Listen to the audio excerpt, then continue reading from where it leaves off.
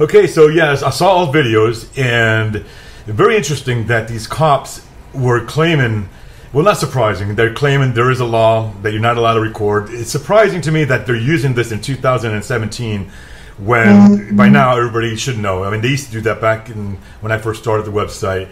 And then what also interested me is the dogs.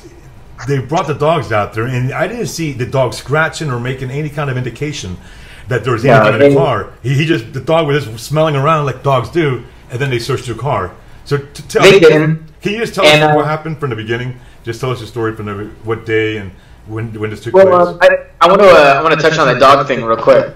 I know a couple of people that that do canine stuff, and what they've told me is that the dogs have specific indicators to show narcotics when they sense narcotics.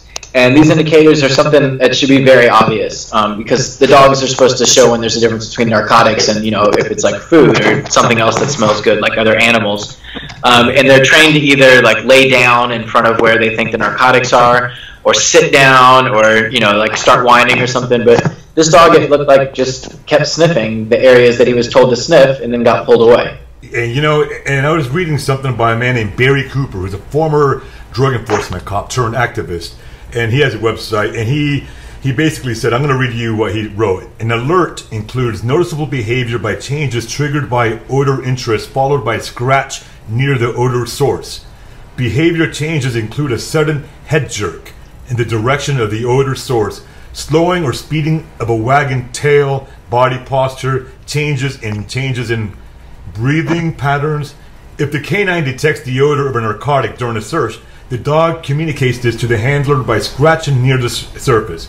Behavior changes without a scratch are not enough to announce an alert. Just a scratching without behavior changes is not an alert. Both must be witnessed by the handler in order for contraband to be considered detected. Now, I didn't see anything like that. One or the other, not both at all. Yeah, definitely not. I didn't either, and I tried to ask them before the dog got there, when the dog got there, and afterwards what the dog's indicator was. When he senses narcotics, but they wouldn't tell me. Okay. So tell us, just give us the whole story. Yeah. So basically, I drive Uber in the evenings. I got a call, or I got an Uber request. I picked a guy up and took him, maybe 2 or 3 miles to where he was supposed to go. He told me he was picking up a paycheck. So I pulled up to a house. He ran in. He came back maybe 2 or 3 minutes later with a piece of paper. It looked like a paycheck, something in an envelope.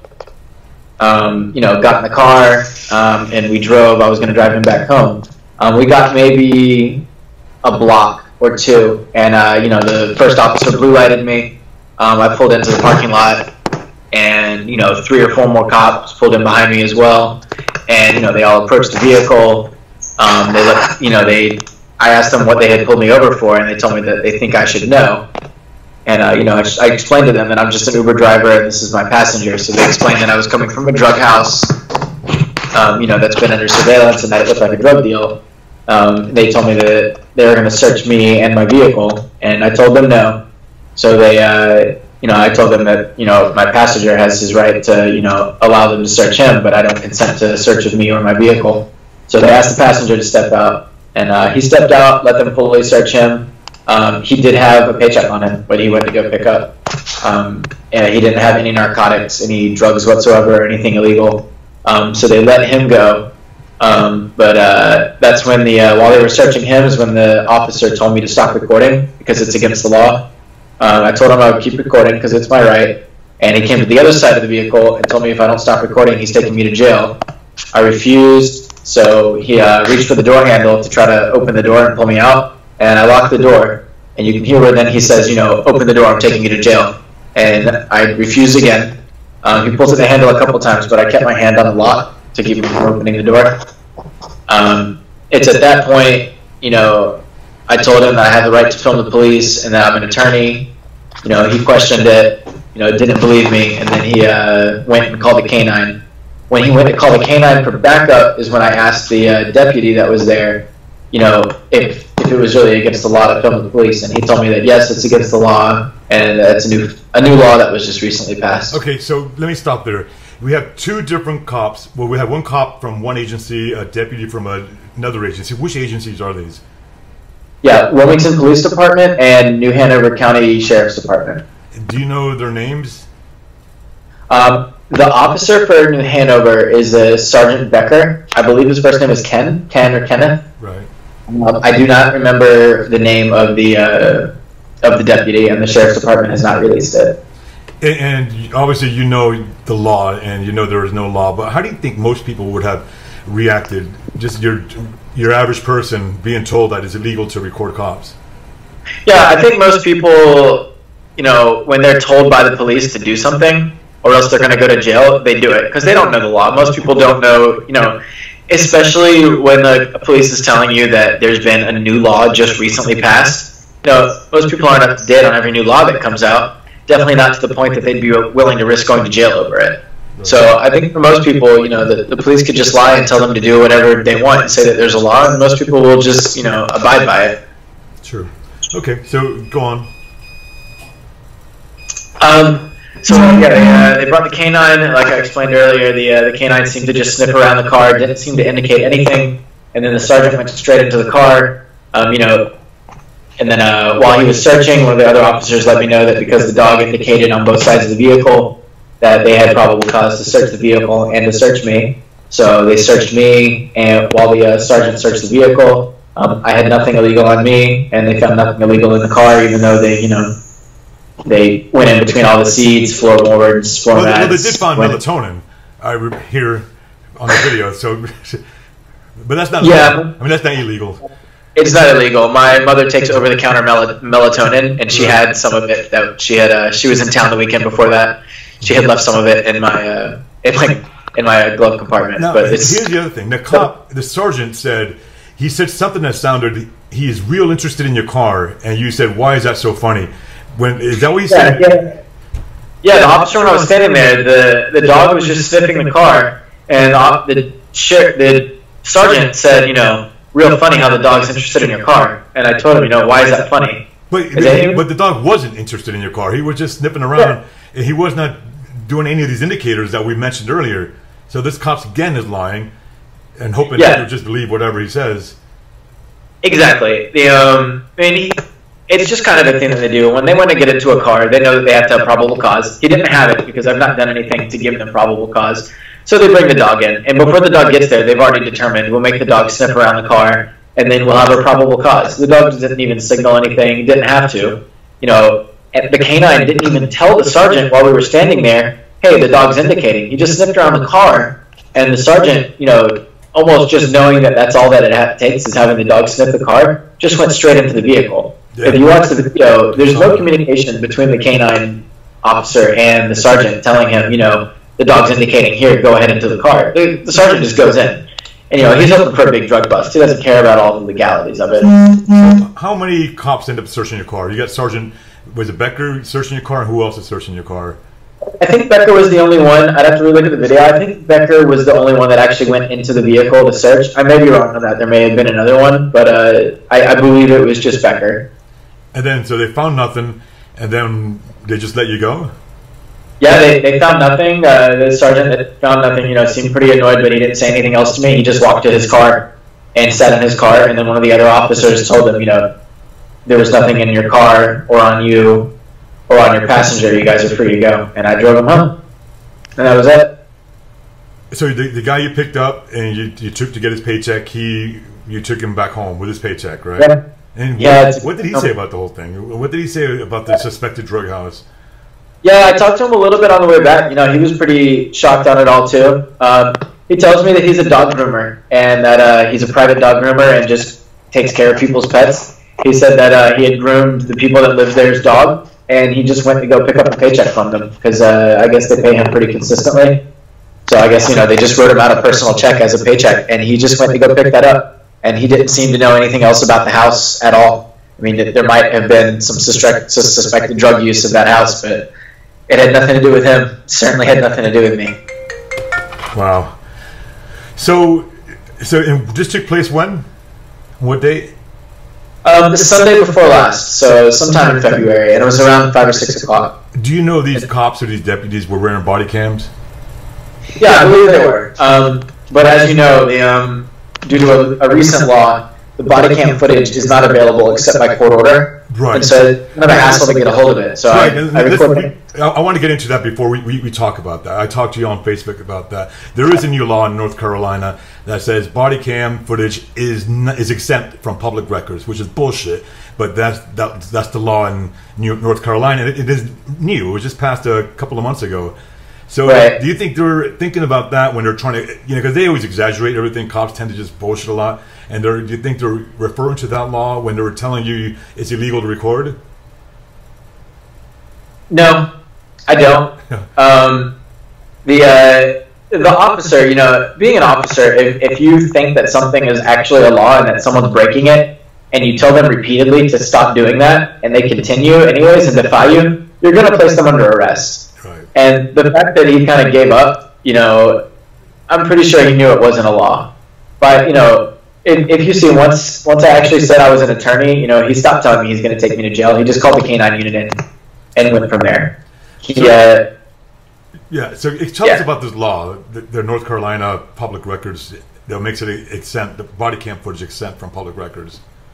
Yeah, I think it's just a publicity thing. They don't want people constantly just trying to pull body cam footage to put in the media. And so they wait until it's actually a court order. So a judge or an officer of the court can request it, and then a judge can sign off of it and get a court order to get the body cam for trial. But I think they want to keep that footage kind of isolated to actual trials or to when a judge actually gives a court order for it. Part of it makes sense. The video is taken by them and it is theirs, and they know that officers mess up sometimes, and they don't want everything that they do to be scrutinized. Right, but of course, the whole point of them having body cam in the first place is for transparency purposes, and they're just withholding the body cam footage, and this defeats the purpose. Like in this case, if we want to get the body cam footage, what do we have to do? We can't just file a request, right? We have to go through a judge, and they're not going to sign off on that. Right. Yeah, you'd have to get a judge to sign off a court order for you to obtain the body cam footage of that. And there's a chance that it's been deleted by now. There was no incident, no actual files charged, or nothing was filed, no one was charged with anything. So I think it's just as likely that the body cam footage from that event was probably deleted immediately after. Is there any laws that says they can't delete the footage for a certain amount of months or weeks or whatever days? Yeah, I'm unsure. That might be a statute. I'm not sure of that. Because the reason I'm asking is I'm interested in hearing the conversation between themselves. Because there's another case from I remember I wrote about where the dog did not indicate, and the cop admitted to the other cop the dog did not indicate, but they told the driver that the dog did indicate, and then I think that cop ended up getting arrested or fired, or he got in trouble, and the charges were dropped on the guy. But yeah, they were saying that I'm wondering if there's conversation between these cops or these deputies saying that we want to just search this car despite that we have no probable cause, and that would be interested to hear what they're saying on the body cam footage. Right. Yeah, I'd be interested in that as well. Good luck. I don't think that you'd be able to get that footage. That it'd be pretty tough. You have to, not just media purposes. You'd have to convince a judge that there's some outstanding reason or some special cause that you need this footage. And, the judge isn't going to sign off on that. They'd be signing off on requests for that all the time if they do. People would just be requesting body cam footage for just every day. There's people that would want, specific officers, they would just want their entire shift of footage constantly. And they'd be constantly having to, make it public record for people. Well, are you going to pursue this legally? Are you going to file any lawsuits or anything? No, I don't plan to. Initially, I work with these people. I work at the courthouse. I mainly work in a different county, but I work in this county sometimes. And I initially just wanted an apology from Sergeant Becker, the one that was kind of a jerk to me. I wanted to speak to him one-on-one, and I got his number from the non-emergency line here. And I tried calling him several times, but he refused to speak to me. And so I kind of took it a step forward and talked to somebody from Port City Daily who reached out and contacted them. But I'm sure that once they got a hold of it, they told Sergeant Becker, not to make any comments further with me.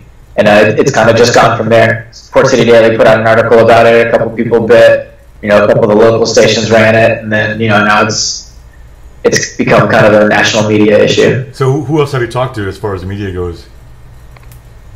Oh man, yeah. So I've talked to a few journalists from some smaller newspapers. The Star News here in Wilmington ran my story on their front page of the paper. I know that Charlotte and Raleigh and I believe Greensboro here in town, their papers, they've at least run it either online or in the actual print. I've spoken with CBS out of New York. I spoke with somebody from the Washington Post earlier.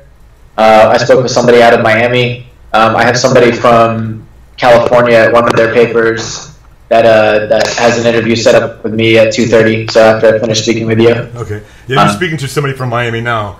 So this may be another one. Okay, so let's wrap this up. And what kind of law do you practice? Criminal defense. I do court-appointed work in Brunswick County here. Right, and then you have to drive the Uber to pay off your student loans. Yeah. So I make a moderate amount, not a lot. It's court-appointed work isn't, you don't get rich off of it. It's enough to pay my bills, but that's it. And I need extra money to pay off student loans. I'm in quite a bit of debt from undergrad and from graduate school. So, yeah. Uber's just an extra $500 a week or so to cut into those debts. Now, when you were recording, were you live streaming on Facebook or just recording straight to your phone? No, just recording straight to my phone. I've live streamed things before, not police encounters, but I find that when I live stream things, a lot of times the connection can get interrupted or the signal's not very clear. So it seemed to me like it was I would get a better quality video or have less chance of losing it, if I actually just recorded it on my phone. Anything live streamed to Facebook is property of Facebook, and they can take down a live stream at any time, and then I just wouldn't have it anymore. Yeah, that's happened before. And yeah. And how long did you wait before you uploaded the videos from the incident? So I uploaded the videos on my page, I believe, when I got home that night. Initially, it was made just to friends only when I uploaded the videos, and I was waiting to see if I could get in contact with the sergeant of the issue, the Sergeant Becker. But he refused to speak to me, and I kind of made the videos public, and then the guy from Port City Daily saw them, asked me if I wanted some media coverage, and it all went from there. Right, so you're actually trying to handle this without going completely public with this, and the cops refused. Yeah, I initially considered that maybe it was just a misunderstanding, and I wanted to speak to the sergeant just one-on-one. I would have honestly just taken an apology from him, as let's just let this be bygones, and we'll see each other in court, and things will be okay. But he refused to speak to me, and I wasn't completely over the incident. I felt like if treating people like that and then even refusing to speak to them afterwards was kind of systematic, then I wasn't okay with it. I wanted something to be out there. I want people to at least know what their rights are, so that if an officer tells them not to do them anymore, they can say, no, this is my right. And once something like this gets a little bit of fame or gets a little bit of media attention, I think the police will be a lot less likely to tell people stop recording, because you lie to somebody and this comes about, it kind of sets a precedent for other officers that they're not going to want to do the same thing and kind of get dragged into the media as well. Has the police department contacted you at all? Not since the media stuff. When after Port City Daily ran their article, Internal Affairs at the Wilmington Police Department contacted me, let me know that they were investigating the sergeant, and let me know that I hadn't committed any crimes and that I didn't need to worry about anything from the Wilmington Police Department. I've not spoken to them since any of the news stations ran this. And how about the sheriff's office? Because that guy, one of their deputies, told you the same thing. No one from the sheriff's department has contacted me. Yeah. All right. Anything else you want to add to this? I just want to add that, at the end, and I've made this statement a few times, I don't want any of the officers to be fired or to even, be put on leave or anybody to get punished at all. This isn't a vindictive thing. I honestly I don't want people to be coerced into giving up their rights. And, that's about it. I want people to be able to film the police without fear of, being arrested, going to jail. And as long as that message gets out, that's enough for me. Well, I don't need any sort of revenge. Yeah, my concern is if this cop says that to you, he probably says it to other people, and so it would be nice to see to see his body cam footage, to see how he treats other people, because if he lies to other people, he doesn't have a lot of credibility, and you as a criminal defense lawyer, you should understand that, because you get these cops on the stand and they're lying, and then they're messing people's lives up, and yeah, that's exactly it. Once their credibility for truthfulness has been impeached, it kind of hurts the rest of what they testify to. If it's shown that they're willing to lie, to coerce people, it kind of speaks to their truthfulness. I mean, he's not under any law. I mean, it's not like he's taking the stand. He's not, under oath. As far as I know, he doesn't have any lawful requirement to tell me the truth. It's just kind of, it's something that isn't done. I mean, you wouldn't want to encourage the police to lie to people. I mean, there's times when the police being untrue or deceitful has its purpose. I don't think this is one of those times. Yeah, what bothered me as well? One of the cops was saying that you're not cooperating. You're not being, what was the word to use? You just, they're blaming you. They're blaming you for everything that's going on when you're just standing up for your rights. Yeah, I was fully cooperative with everything. I pulled over immediately when they blue lighted me. I gave them my license and registration. I, answered all the questions that they had. I was very polite. I let them know everything that was going on, and they gave me other orders, which I complied with. The only orders that I didn't comply with were, when they told me to stop recording, because that's my right to record, and when they told me to get out because they were going to search my car, and that's my right to decline a search. And, everything else I was fully cooperative. Yeah. Okay, Jesse, I know you have another interview, so thanks for your time, and we'll get something up. Yeah, absolutely. Thanks, man. Thank you. Bye-bye. Bye.